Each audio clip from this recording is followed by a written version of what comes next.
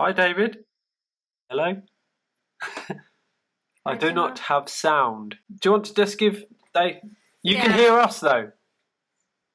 Yes. Okay, Yolanda. Okay, Yolanda's going to give you an update of what's occurred over the weekend. We've had a documentary on us that's run over the weekend. The Portuguese media have had running a massive TV campaign at the moment. So I'll just pass over to Yolanda. Yes, so I contacted a journalist, and she went to UK and she collected different testimonials of forced adoption, and Portugal just completely exploded. Every people in Portugal, they are completely shocked, and we have major support for us now. Can you hear me? Yeah. Yes. Oh, I'm sorry. I don't know why the sound just came on. It's been off for like 3 weeks now. The government, you know, everything is in fiction. And so what they're afraid of is fiction is going to be exposed for what it is, the language to steal children. And the syntaxing, things are really mounting up over here in the States as well. They're trying to do as much damage to me as possible because I've gotten so big globally with the grammar arguments. But them taking your children with fictitious contracts, that's still the #1 thing on the table, is they're using fraudulent grammar to make an argument about adopting children with fraudulent grammar. And you guys haven't done anything wrong. They're making a presumption to set up an adoption for $100,000 to somebody on a presumption. There's no evidence to support their claims. Each side is going to try and protect their image. Exactly. Because the internet is very unforgiving. Whatever you put up stays up permanently. Yes. Yeah. But they can't make it go away that you're a natural parent and you had your child taken for nothing. Taking children on a presumption, that means they can take anybody's child under a presumption. Technically, this is communism, the same way Mao Zedong did it to all the Chinese children in China. And the Queen is doing the same thing. They're stealing children for personal gain. And they control the BBC, they control the news, and they're not going to shoot themselves in the foot. So they're going to tell as many lies as they have to. Just like we landed on the moon. That's about the biggest lie there is in the whole world. That the people that read all their shit up on the internet, that they're trying to destroy me, doesn't change the fact that 5 billion people support my technology and are studying worldwide. Where it doesn't matter how many negative remarks they make, everybody knows that the fraud is always going to continue with their fraud and slander anybody that would expose their fraud. And you guys are in the same boat. The point is, you're getting, because they took your child, every child that they've taken, every one of those parents are going to come forward and join with you. You know, you got 1 million supporters out there that are screaming the same thing, that my children were taken by organized crime, which is the government. So, you know, just keep the pressure on.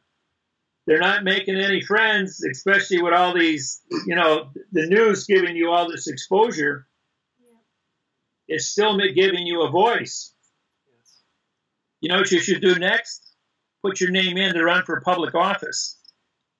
For public what? Then run for public office, like a mayor or anything in public office gives you a stance to stand up and make your arguments with immunity as your campaign argument.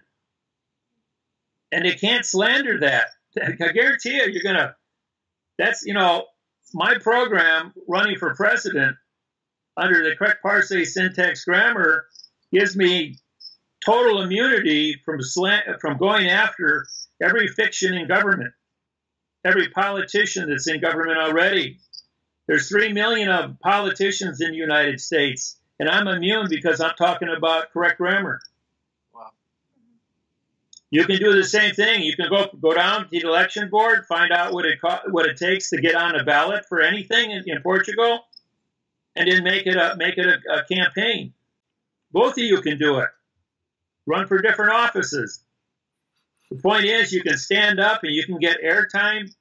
You get all kinds of public support. Anybody that's ever been screwed by social services will be in your backyard walking around with a banner to support your cause. You know, when they take a child, how much damage control do they want to do? They know it's illegal, and they're going to tell as many lies as they have to keep covering up their stealing the child. And, you know, it's 880,000 children a year are stolen in the United States by government, social services. So, you know, that's one way to protect yourself is run for public office. Which kind of public office? What, like a politician? Yeah. And use the stopping of trafficking children as your campaign orientation. Because if they can take your child and you're totally innocent, they can take all the children in Portugal or in England and turn it into a communist state like China. Like China did when Mao Zedong took away all the children and put them in schools to brainwash them. But one thing Mao Zedong did in 1934, there were 1,200 different dialects in China with 1 billion people. And he had to unify the language. Today, there's only two languages. There's Chinese and Old Mongolian Chinese. So you've got, you can't have a successful country if nobody can communicate. It's called Babel. Yes. It's just like the Towers of Babel, when all the people in the planet couldn't talk to each other. And why we've got 5,000 dialects today. So when you have to unify the communication base if you want to have trade. And so running for a public office would give you a foundation to make your claims. You could even run for social services, the head of social services, to stop trafficking children. And show just how many parents, has parents that come forward that have had their children taken for trafficking. I mean, that's right up your alley. You have firsthand knowledge of the nightmare that they're putting you through for no reason at all. And if you're qualified to run for office, and you're qualified to be a person, to be a mother and father of your own children. Good idea. Yes, it is. Okay. That's how I promote my grammar, is running for directorship to get all the schools in the United States and worldwide to use correct grammar. Otherwise, they're just going to keep on making wars with fraudulent communications. All right? Okay, thank you, David. David, we don't have no news about the things in England. They are trying to go to the Queen's Bench now, and yeah, they Mark just have been ignoring everything. Yes. What's Mark been doing? Well, soon we've put in our notices to 4 people that we've given them 10 days to give our baby back, and if they don't, then they will be prosecuted. Mark's team has created a common law court, or they're doing it at the moment or something. I don't fully understand what they're doing, but okay, what they're doing is they're holding court in a private location like a hotel, yes, meeting room, on the same level claim. Everyone entering the room must sign a contract that says that Mark is the judge in that room. The family services have been sued or summoned to come to court to make argument. If they don't show up, they will be faulted. The forensic evidence will be published. Yes. And they can publish on our website if they want. On the postal court. Postal court website, and we'll put it up there. Yes. I'm getting ready to do a whole bunch of stuff with the insurance fraud. Great. That thing about the Lloyds, how is it going, David? Well, the minute you said you threatened Lloyd's with my with me correcting their grammar, they went ahead and they canceled my homeowner's insurance policy and my car insurance policies on all my cars.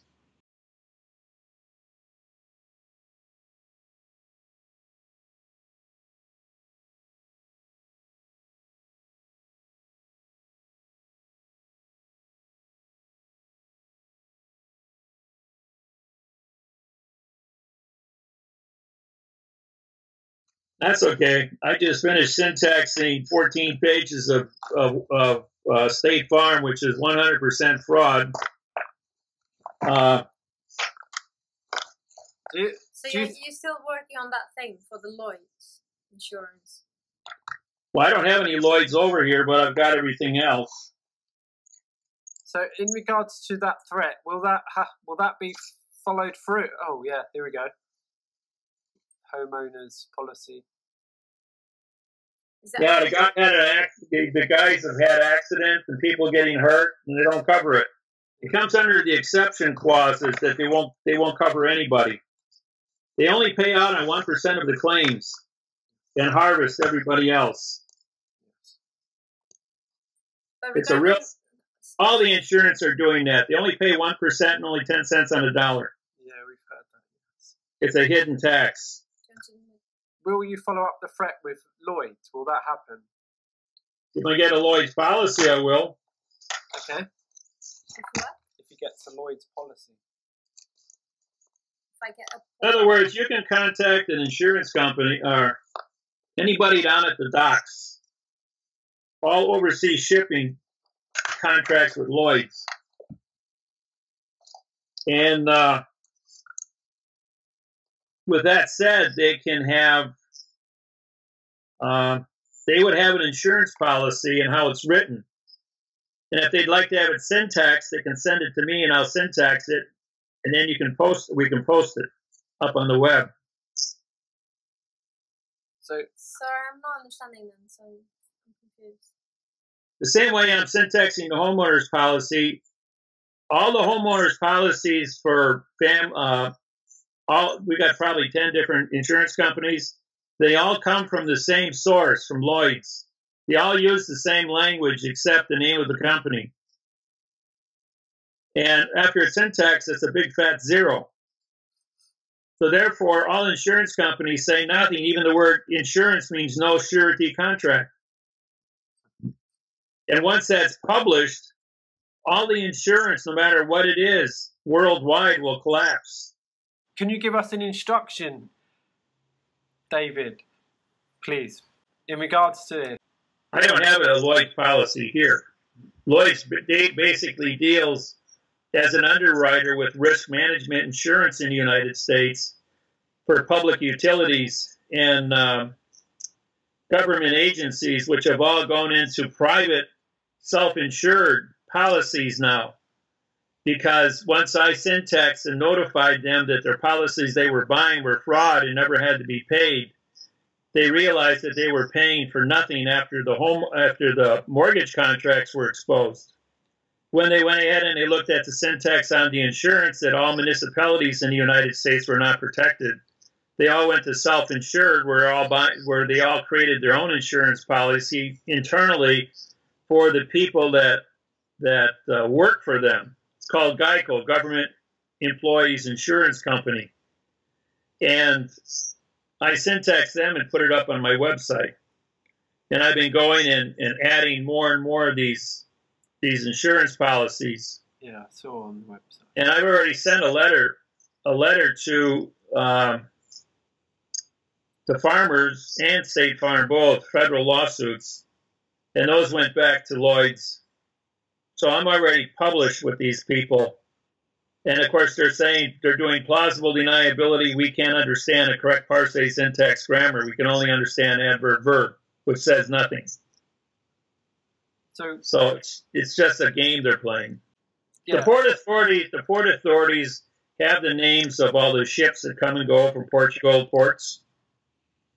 And the port authorities can then put you in contact maybe with what type of insurance these carriers are carrying. and who the underwriters are. And then once you find out who the underwriter is for Lloyd's of London, then the insurance can be syntaxed and then posted on the web, so the world can see exactly what they're buying, which is nothing. And that goes for all airplanes. You know, all airplane ticketing, when a person dies in an airplane crash, they say a soul, S-O-U-L, was lost, not how many people died.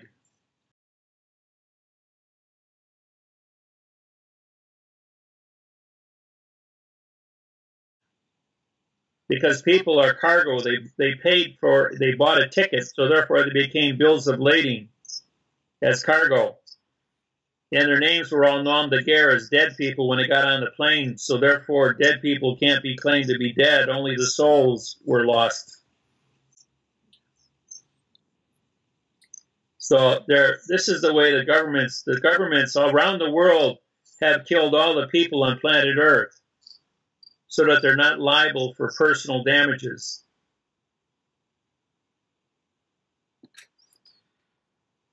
And that's the game they play. They say dead people, mothers and fathers, can't possibly have a living child. Child is an issue of state and an issue of a mother. So that's the game they play. And the state says we take liability for all children under the age of 18. And only a mother or natural father, that's been proven by blood type, can be in the same room at the same time with the child. In the meantime, the state goes out there and steals children on a full-time basis, keeping their social services and orphanages stocked full of children so they can build a public. It's a money-making racket. That's all it is. We are the natural parents. We are the natural parents. So why, right, I understand that. So why aren't they giving it our baby back? Because we have a live life claim. But it's our. They want you to confess that they have jurisdiction over you by you walking into their court system. Yes. As a nom de guerre dead person. And from that position, they can arrest you, put you in jail, and keep the child while you're silenced in their jails. Because you've left planet Earth and you walked into their foreign vessel in dry dock. We asked for correctness when we went in the court, and they threw us out. Right, because they cannot be correct. They must lie 100% of the time. They can only commit perjury. Yes, we understand that. Yes, we okay. That. Do you know how to get police insurance?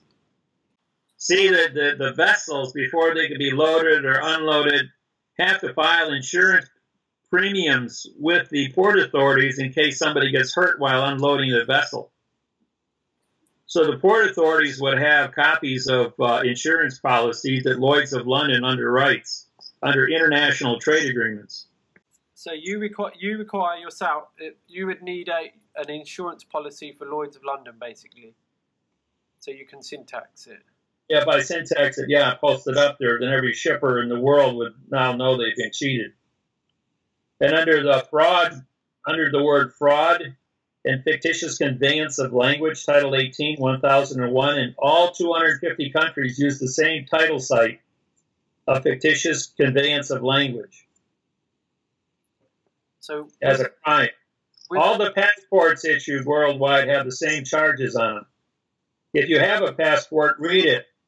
It talks about fiction language. And yet the passport itself is entirely written in fiction language. So with your threat to Lloyd's of London, we need to follow. It's not a threat. It's being correct. Okay. It's with the correctness to Lloyd's of London. Yes, the education. It's the word correctness. You're always correcting. The law requires you to be correct. Correct. Yes. And to correct anything you know to be a lie. For you to correct them, we need to follow through with that message to Lloyd's with the syntaxing the insurance policy. Am I comprehending this correctly? That's correct. And we need specifically Lloyd's of London underwriters, is it? Lloyd's of London insurance. Lloyd's. Might be able to download it off the internet. I don't know. I can check it on my side. Okay, David, thank you very much. We're just exchanging ideas here to get to the bottom of the crux. Yes. Well, all our recordings with you, we always pass on to Mark as well. Mark always listens to our recordings with you. That's good. Well, that's all I got to share with you today. All right, I'm going to let you go. Thank you, David. Okay, thank you. Nice to talk to you. Thank you very much. Well, at least my sound works now. I can communicate with people again. That's it, yeah. Right. Bye for now, Thank David. you. Thank you. Bye-bye. Okay, bye-bye. Bye-bye.